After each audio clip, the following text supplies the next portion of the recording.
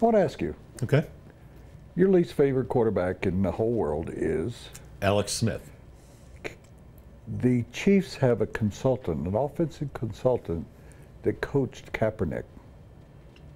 Would you like to see the Chiefs, not as a fan or just as an observer, do you think, I'll put it that way, do you think the Chiefs should go get Kaepernick because Chase Daniel, who's their backup quarterback, doesn't figure into their future. He's got an expiring contract. Yeah.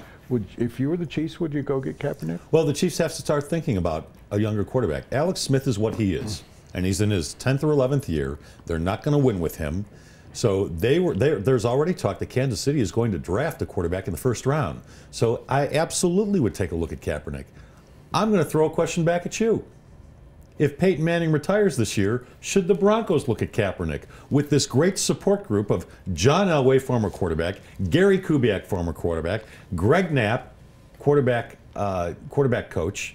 You don't think that they could do something with all that talent that Kaepernick possesses? I have a better one for you. No. We talked about, people have said, I haven't used the term before, but that Peyton Manning and Gary Kubiak's offense was the square peg in the round hole. Right. Kaepernick would be the triangular. Not a good fit. It just would not work here. I'll tell you. But he's going into his 5th year, Woody. But I'll tell you a place for him to go. Yeah. Chicago Bears. Adam Gase was interested in that job.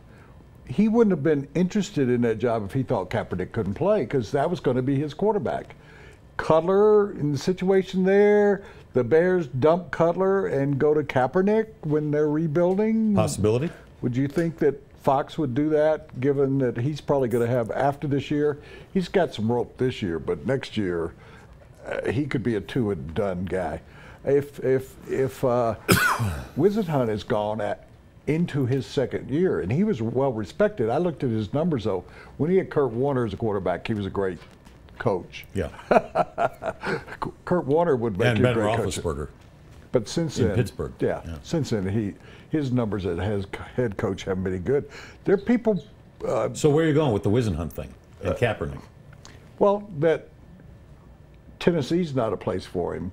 Well, no, they've got a if first I round pick. were the San Francisco 49ers, whoever they got, I'd get Whisenhunt, even though he struggled with Mariota. I think Whisenhunt is a good offensive coordinator. I just would mention that.